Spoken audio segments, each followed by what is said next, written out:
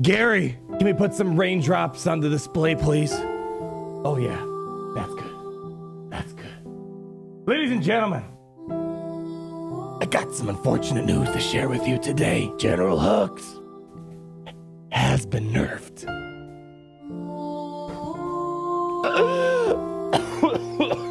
Yes, ladies and gentlemen, I feel like it is my duty to inform you all on General Hux. The other day, we talked about how this guy right back here at 3 stars, gear 11, gear 10, whatever it may be, as long as you had the Zeta, over on Boundless Ambition, he was able to be a huge counter to General Skywalker. It was just pretty darn amazing how great this unique ability was being used for Sith Empire. And I said in that video, there's probably a chance they're going to nerf this because it seems a little too good to be true for a non-legendary character that really wasn't a huge significant character in the Star Wars lore in general, at least up until this point. I said that there's a chance they're probably going to nerf this and contain it only to First Order. And I want to make sure you guys are aware of this because Capital Games is doing just that. And they're actually doing more nerfing beyond this unique ability as well. So I wanted to make sure you guys know because I know a lot of people were chasing after the Zeta and this character. I think he'll still be good and just in regards to the First Order, but if you're expecting to be a General Skywalker counter and to do that whole Sith Empire trick,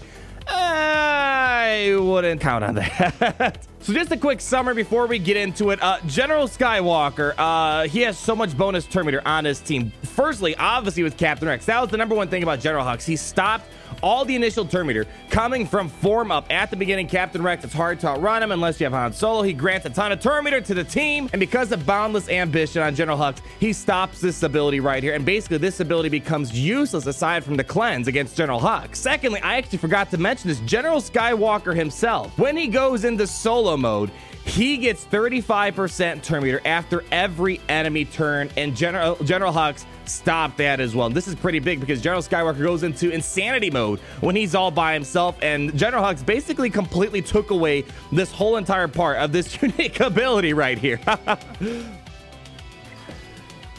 So Capital Games, they decided that it was time for a nerf. So we're gonna go break this down real quick and I'll show you what the results are gonna end up looking like. But I'll also show you what General Hux will still be able to do. He's not gonna go to a garbage character. Yes, he's gonna lose all of his all-around viability. That was the most amazing thing about him, is that he had a great all-around viability. He stopped bonus turn meter in general. The #1 thing in Galaxy of Heroes really is how do you get the most turns, and that's by speed and turn meter, and General Hux completely shut that down. And it's kind of funny. I find it a little bit surprising that they didn't think about this in advance and says it's an unintended interaction. So firstly, there was this post right here that kind of gave you the heads up. Literally hours after I made my video, I posted it. It came to Capital Games' attention, and they made this post. We are aware of some potential gameplay interactions with General Hux that were unintended. It stops all bonus turn meter. How's that not intended? We're starting the process of reviewing his kit and this interaction to determine whether any action needs to be taken. We'll be updating you once we know more. If you decide to make a change, it will likely occur next week. So this was on Friday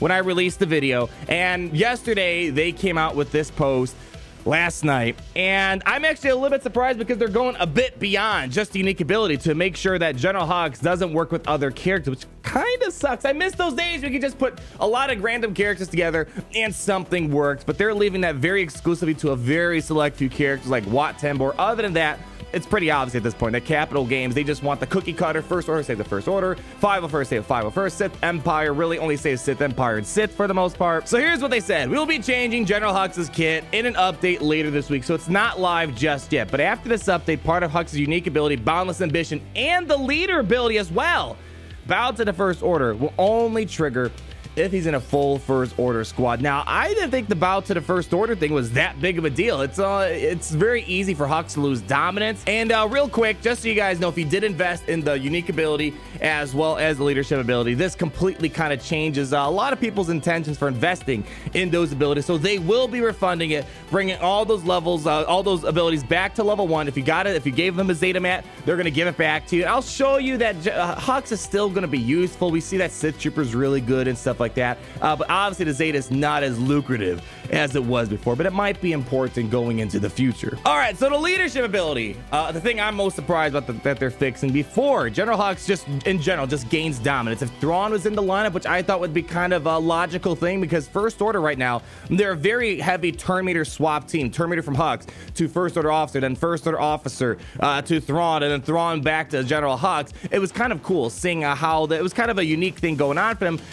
If you want the dominance, that's kind of the whole part of the General Hux lead, because other than that, it's nothing too crazy. You're gonna need to have a full First Order team. So as you see with the new thing, basic attacks are still gonna do 50% more damage for First Order allies, but if all allies are First Order at the start of the battle, General Hux gains dominance at the start of each encounter and at the start of each of his turns if he didn't already have it. I think it's a little bit overkill in my opinion, but maybe this is looking forward in advance. Maybe there's gonna be some new characters, and with Hux having dominance and getting this whatever new character might be, maybe they're looking forward in advance. I think this is a little bit overkill. And then Boundless Ambition now says if all allies are First Order at the start of the battle, enemies can't gain bonus turn meter while General Hux has advantage. So that's kind of the main deal right there, ladies and gentlemen. So all this means is you can't be plugging in General Hux in your Sith Empire, your Padme, your Commander Luke team, and hoping to stop all the bonus turn meter that the General Skywalker and the 501st are getting. So another blow to theory crafting in the game, ladies and gentlemen. I had to make sure you guys were aware, because a lot of people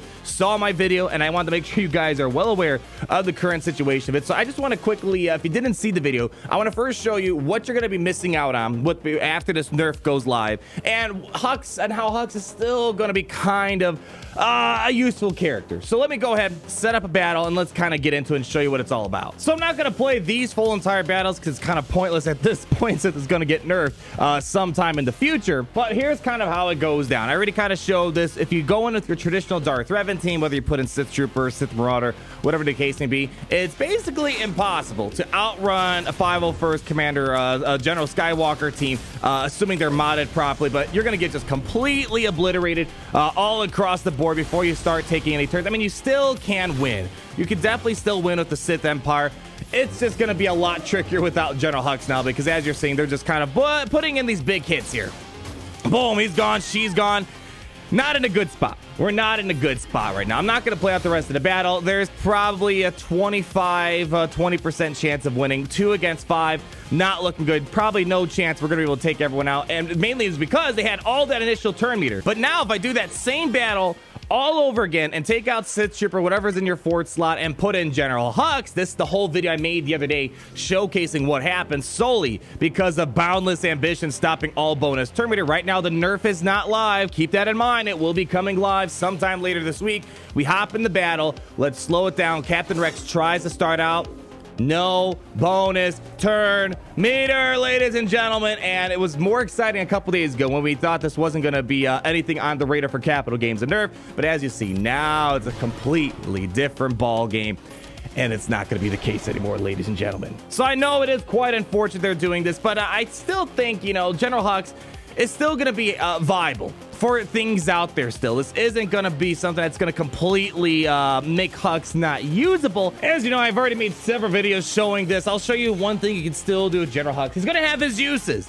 I'm just basically making the point that he's not going to be as all-around viable as he was before. As you see, you can still do an underdog a First Order team, which is pretty significant. Up against a full Geonosis team that's relic down. That's pretty annoying. As you see, you get the turn meter over the him. He gives the turn meter back to First Order Officer, resets the cooldown. A First Order Officer gives the offense over to Sith Trooper. You get a kaboom. Nice big hit. They're going to take out someone hopefully in a moment here, and looks like First Order Officer is going to go bye-bye, and we probably should be able to take out this whole entire team at this point. So the extra critical damage from General Hux is still going to be helpful in the leadership. But remember, you're going to need to stick to a full First Order team going forward to make sure you could do stuff like this. If you threw Thrawn in there, you lose all those benefits that dominance is supposed to give you. And yeah, even though his anti-bonus turn meter is going to be contained to solely First Order, you could still make use of it. Maybe not against General Skywalker in the 501st, but Captain Rex is still very prevalent in Shock T's lineup. And as you see, we stopped all the bonus turn meter. Yeah, we're still going to get out the gate a little bit,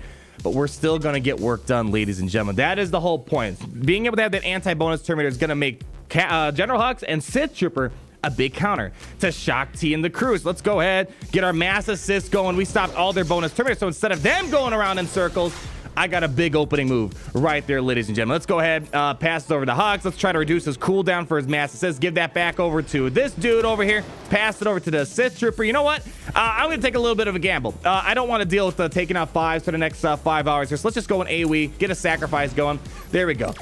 Yeah, they're going to get their whole survivability thing going, but as you're seeing, even though maybe that wasn't the ideal thing to do, we're still going to pull out a win in this battle. So yes, it is a lot more impressive when you can get things like General Hux just sit in a Sith Empire team and get work done. But this in and of itself is still kind of a good thing. Shakti has a very difficult clone lineup you still got to beat that has a lot of bonus turn meter, and General Hux is still going to be useful for that, ladies and gentlemen. So yes, not the most fortunate news I wanted to share with you all today, but nonetheless, General Hux is still going to be a good character. Not as good as before, obviously. And if you want to get your Zeta back, you will get the Zeta back. Maybe hold back. My recommendation for you guys is, you know what? Maybe let's hold back. Let's see where the First Order's going. We know that there's a new Kylo Ren and Rey. Maybe Hux and his anti-bonus Terminator will be helpful in a Supreme Leader Kylo Ren team. We'll have to wait and see. Right now, only reason I say give Hux a Zeta is if you want to have a Shock T counter that has a fast Captain Rex. Thank you so much for watching. Like if you did enjoy the video. Comment down below your thoughts and be sure to subscribe so you're not missing a thing. Support the Empire, and I'll see you guys in the next video.